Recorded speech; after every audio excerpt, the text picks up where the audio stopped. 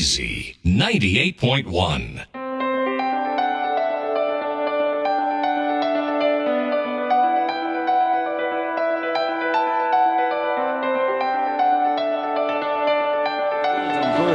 Well, welcome to the San Diego Film Festival. Thanks for having me. Yeah, thank you so much. Did you just get to San Diego? Or? Yeah, it's been non-stop. We've been on a tour all over America. So yeah, we just got here recently. Okay, awesome. I know I'll be missing some of your fellow cast members today. Yeah, not all of us are here, but you've got two of us here, so that's all right. Yeah, no, we're really excited. Thank you. So how is it that you came to get this role?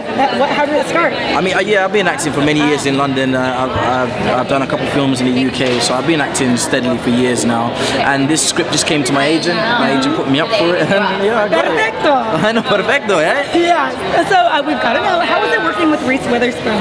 Oh yeah, do you know what? It was amazing. Reese is a very. I was nervous to work with her at first because she's an Oscar winner, but she was very humbling. She was great.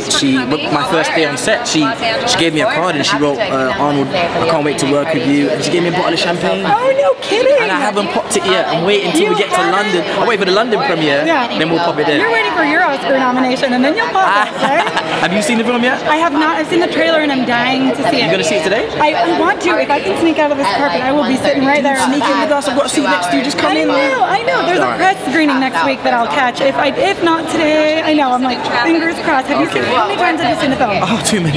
Too many? Too many times. I still love it though, and I still get teary. So hopefully you do as well when you see it. Yeah, I can't wait. And are you paying more attention to the audience now that you've seen it a few times? 100%. The amazing thing about this film is that the audience, like, they always cry. Like, there's always silence. Like, it's just so emotional. Yeah. No. Well, the story it's impactful even in reading about the film. So I can only imagine.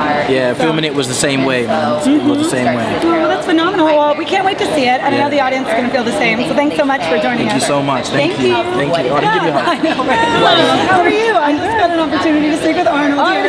I know. You guys, there's like silent listeners. It's like, what are you doing here? Oh, wow. So did you just get here as well? Yes, we got in at the same time, around the same time. Okay. This is your time. I'm just in the background. I know. He's like, I'm in the background, kind of. Right. Yeah. So funny. So I was just talking to Arnold about how we got involved with the film. How did you come to land the role? Well, the time that I had I heard about the film actually, I was still in school in college. And so it was sent to me by a friend who was also auditioning and sent it to me on social media. And you got it. And she didn't? Oh, no, it was a he. Oh, okay.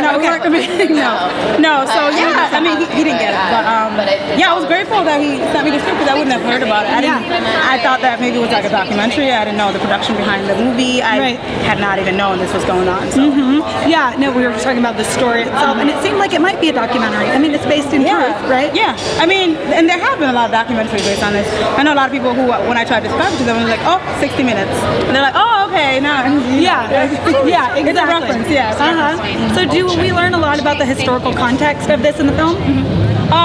Yes, from the beginning. From minute one to the last, I guess the last minute of the movie. It follows us when we're in Sudan, and so the audience is into this, knowing where these kids come from and what they've gone through. Well, that's phenomenal. I can't wait to see the film. How was it working with Reese?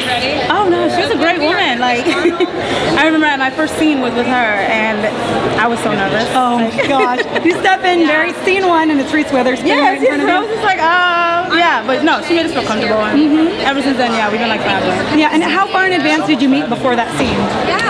Maybe a week in advance. Okay, and so you knew her? Yeah, no, I got of course. To do the scene with you. No, it wasn't like surprise. No, we got to talk and before we even shot. Got it. And you've seen the film a few times then? Too many times. Yeah. That's what Arnold said. How many times are you guys screening? It's like we're at the point where we're just reciting all the lines now. Yeah, you're following it, waiting for all the lines. Like, okay, yeah. Now we can read the audience and know when to hit certain points. Right, cue to laugh, cue to cry type thing. Well, the story sounds amazing, and I can't wait to see the film. Yes, I can't wait for you to see it. Yes, thank you. So you can go. I'm just going to be the background. Are you sure? Yeah, come here. No. So funny. I'm Erika. Hi, Erika. It's so nice to meet you. We're so happy to have you here at the San Diego Film Festival. We're thrilled to be here. We're really excited. So have you seen the film as many times as these two? Because they've said that they've seen it so many times. I've seen it 3 times, and it's been interesting because each time I saw it with a completely different audience, but they all had sort of the same response at the end. So it was really, it'll be fun to see if 3rd time's the charm. How is it going from the pages to the screen? How accomplished do you feel when you're seeing a film that you wrote? Well, this film took 11 years to get made. So, and I ended up getting the rights back myself and setting it up again. So for me, it's a really long journey from beginning to end. So it's very intense watching the film, actually. Got it. And was it how you envisioned the characters and how it unfolded? It's exactly how I envisioned the characters. Okay. I'm so thrilled with the casting and the performances. I actually, in my mind, I wrote it for Reese Witherspoon.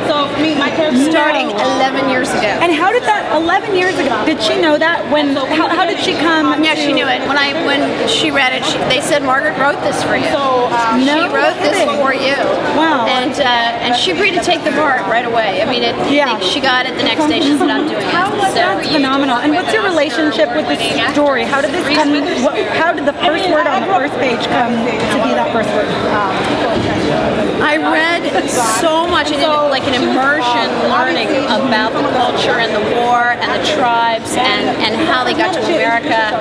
And then I knew exactly what the first page would be. And so it's weird. I knew exactly how the film would end, and I knew before I even went in, because it was an open job assignment. I went in, it was my first paid job as a screenwriter 11 years ago, this movie. No kidding. Yeah, so it's a big deal for me. So 11 years later, that's touching. I can't wait to see your characters come to life and the story unfold. So. Well, and it was so exciting when we found these actors, because I'd been waiting so long. Like, particularly Arnold Oceng as Mamere. He's incredible. Yeah, I saw a little in the trailer, and I'm like, you're going to be incredible. I need to see this film immediately. Well, he auditioned in London, and I saw a tape of him, and I was like, that's him, that's Mamere, that's Mamere. And then it turned out Reese Witherspoon had seen the tape as well, and she was like, that's him, that's Mamere. So both of us from different angles came to the director, and he's like, all right, let me make up my mind. Calm down, girls. Exactly. So but it was like, he was the guy. Ganging up. And it's pretty rare that you handpicked your characters. You got who you wanted and who it was that it came to fruition the way that you saw it initially. Well, and Corey Stoll plays Jack, who's a great actor, and I've been trying to cast Corey Stoll in my last 3 projects. Got him! And I finally got him! Yay. So that was really exciting too. And Philippe Fowler-Joe did an amazing job. He's an incredible director. Well, that's phenomenal. We're so excited to hear the backstory on this, and we can't wait for our listeners to see the film, etc. Thanks so much. Thank you. Thanks a lot. Thank you. Okay. This is really